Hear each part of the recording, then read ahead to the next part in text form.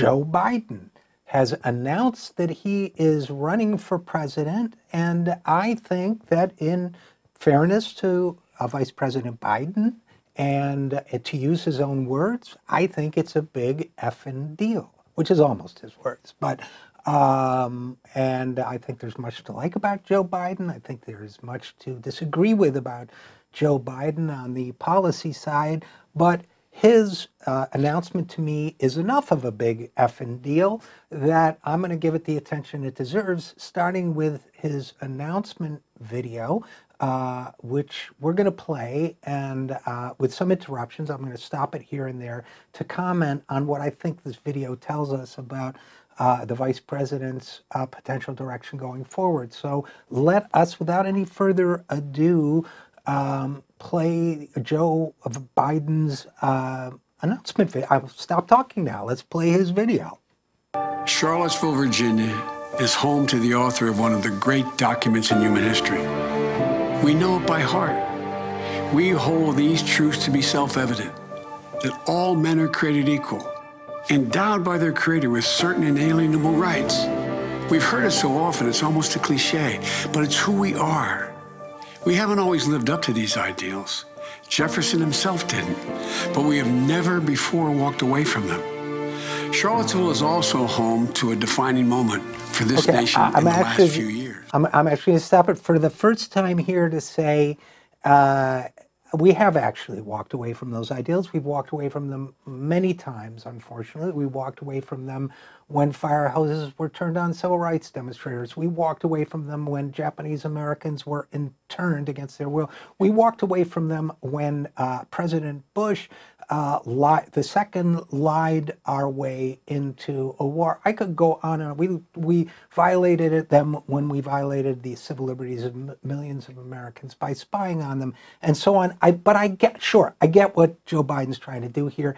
In complete fairness, he's trying to evoke our higher ideals and our higher sense of self. But I do have to say, in all fairness to history, we did violate those ideals. Still, you know, this, at least for Joe Biden's generation of politicians, this is standard fare. You evoke the highest ideals of the country.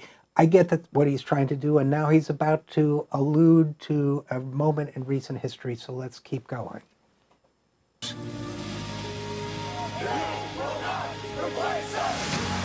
It was there on August of 2017 we saw Klansmen and white supremacists and neo-Nazis come out in the open. Their crazed faces, illuminated by torches, veins bulging and bearing the fangs of racism, chanting the same anti-Semitic bile heard across Europe in the 30s. Okay, let me stop for a second here. First of all, of course, I don't think anybody listening to my voice would disagree with Biden that these were horrific people doing horrific things. I certainly wouldn't, and I certainly, for many reasons, some of them personal, share his horror at anti-Semitism. So I can't argue there. I do have to say, just as a former speechwriter and writer, this business about the veins bulging and the bearing of the fangs is not only overriding. I would recommend to the vice president that he revisit the writing style there. And I'm not saying that to be picayune. I'm saying that but because over-the-top expressions are not only less effective as political communication,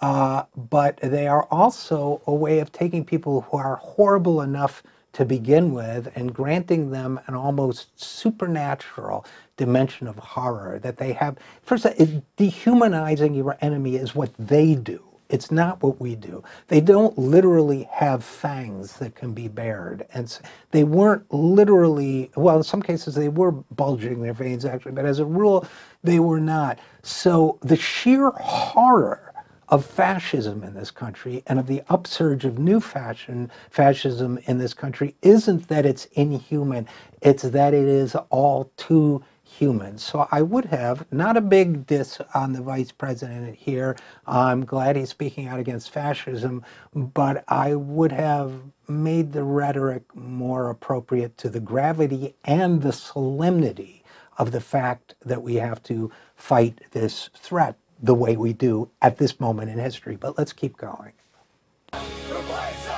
and they were met by a courageous group of Americans. And a violent clash ensued. And a brave young woman lost her life. And that's when we heard the words of the President of the United States that stunned the world and shocked the conscience of this nation. He said there were, quote, some very fine people on both sides. Very fine people on both sides? With those words, the President of the United States assigned a moral equivalence between those spreading hate and those with the courage to stand against it. And I'll stop again here just to I say, knew the threat to this nation. and I'll say, you're still talking, Joe. I will say at this moment, excellent, very good. I mean, I think it's great that he is taking the fight directly to Donald Trump. You get what he's doing here, right? He's doing a couple things. One, he's telling you he's going to take the fight directly to Donald Trump from the beginning. That's what Bernie is doing too, by the way, and it's a smart strategy for both men because people are anxious to have a Democratic candidate that will take this guy on and take him on directly. And I like the directness with which Joe Biden is doing this. I like, this is the same Joe Biden. Everybody was horrified, by the way, when Biden said that he would take Trump out behind the bar or whatever he said and kick his butt, or I can't remember the exact words, but I kind of like that too. I mean, I'm a working class guy by background. I get that. Okay, anyway, let's keep going. That moment, I knew the threat to this nation was unlike any I had ever seen in my lifetime. I wrote at the time that we're in the battle for the soul of this nation. Well, that's even more true today. We are in the battle for the soul of this nation. Now, I believe history will look back. Let me stop again. If you're really into listening to Joe Biden uninterrupted, I know you're getting really frustrated right now, but sorry about that. It's online. This is where Joe goes astray, in my opinion, after one of the places where he goes really astray, after being so strong in his taking the fight to the Donald. This is not, Joe Biden is 76 years old. I assure you, this is not the first time in his lifetime that this nation has gone seriously astray. I've already listed some examples of other times we've gone seriously astray in Joe Biden's lifetime. So, and here's the danger with that kind of rhetoric. And I'll get to this further because I think he compounds the problem. But when you make it seem as if Donald Trump is uniquely evil, that no one like him, no conservative like him, no Republican like him, no one else like him has ever threatened this country, that only Donald Trump, veins bulging and fangs bared, represents a threat to our democracy. You ignore the systemic threats, you ignore the political threats, you ignore the economic threats, you would ignore the threat of structural racism, structural discrimination, deep-seated anti-Semitism, and the horrors of misogyny that play themselves out on every level in American life each and every day. But let's continue. On 4 years of this president and all he embraces as an aberrant moment in time. But if we give Donald Trump 8 years in the White House, he will forever and fundamentally alter the character of this nation, who we are. And I cannot stand by and watch that happen. The core values of this nation, our standing in the world, our very democracy, everything that has made America, America is at stake. That's why today I'm announcing my candidacy for President of the United States. Folks, America's an idea that's stronger than any army, bigger than any ocean, more powerful than any dictator or tyrant. It gives hope to the most desperate people on earth. It guarantees that everyone is treated with dignity and gives hate no safe harbor. It instills in every person in this country the belief that no matter where you start in life, there's nothing you can't achieve if you work at it. That's what we believe. And above all else, that's what's at stake in this election. We can't forget what happened in Charlottesville. Even more important, we have to remember who we are. This is America.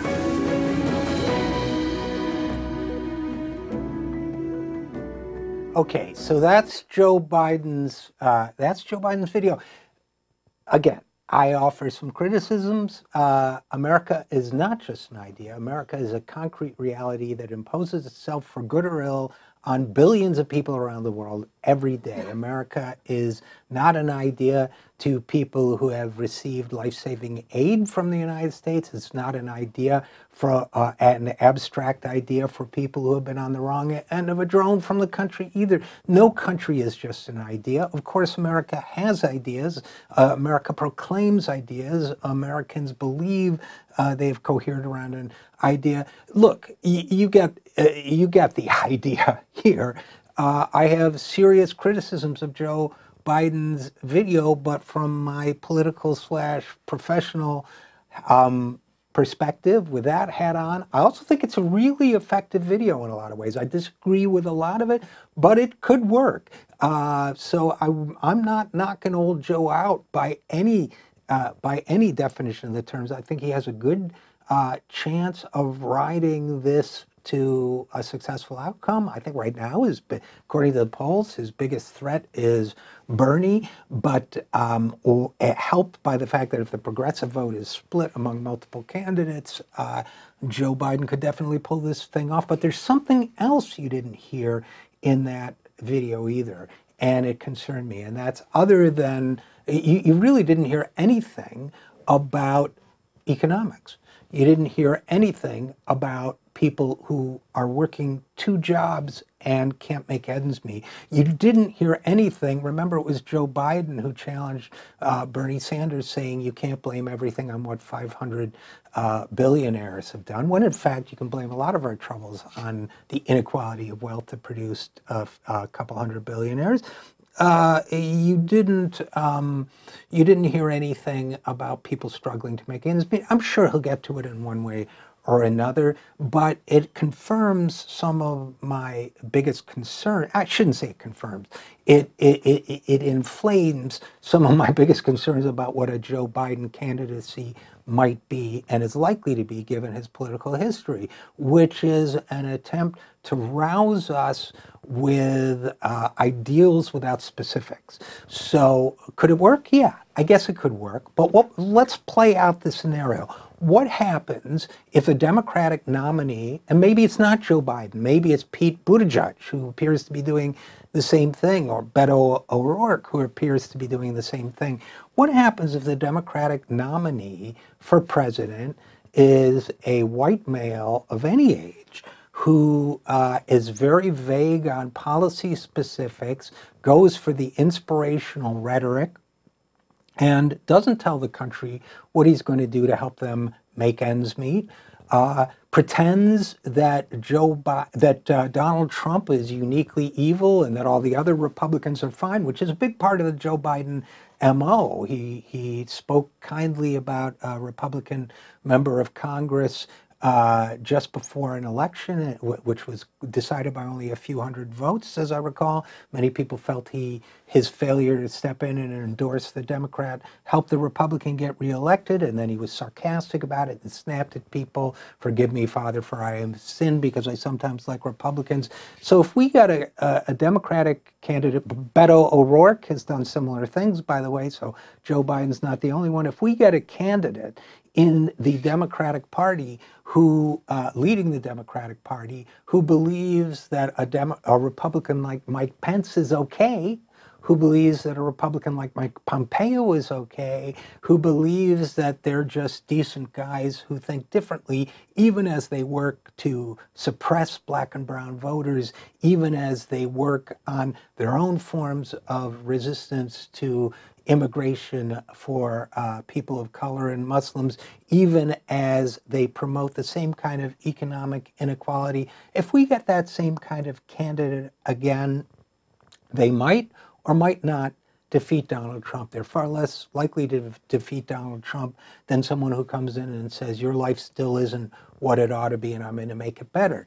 And let's say they do get elected with that kind of belief system, with that kind of sense that somehow, even after 12 years of the Republican Party refusing all attempts to work with even the most conservative Democrats, that somehow the future of the country should be bipartisan and we'll work with our friends across the aisle. This is exactly how the Democratic Party under Barack Obama took winning the presidency and both houses of Congress and turned it into losing first one, then the other House of Congress, and then the presidency between 2008 and 2016. This is exactly how the Democratic Party went from control of many state houses and governorships to losing 2/3 of governorships, 2/3 of state houses, and more than 1,000 legislative seats in state legislatures around the country during an 8-year period. Now, they've been winning some of that back, won the House back.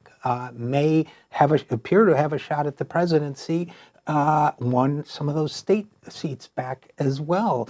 Are they going to build on those victories by standing for something that matters to the American people, or are they going to give high-minded generalities, even as the next recession is probably bearing down on us like a train rumbling down the track, because we are in fact due for a cyclical recession, even as in these supposed good times, people are seeing their wages stagnate, a burden of student debt that they can't handle in many, many cases, and other pressures on their own lives, even when we have 2.2 millions incarcerated in a form of mass incarceration that discriminates against our black population. I could go on and on and on, but the Democrats are going to need more. A lot I found effective about this video, but the Democrats are going to need a lot more than this if they're going to become a majority party, and more importantly, if they are going to become the party of real change.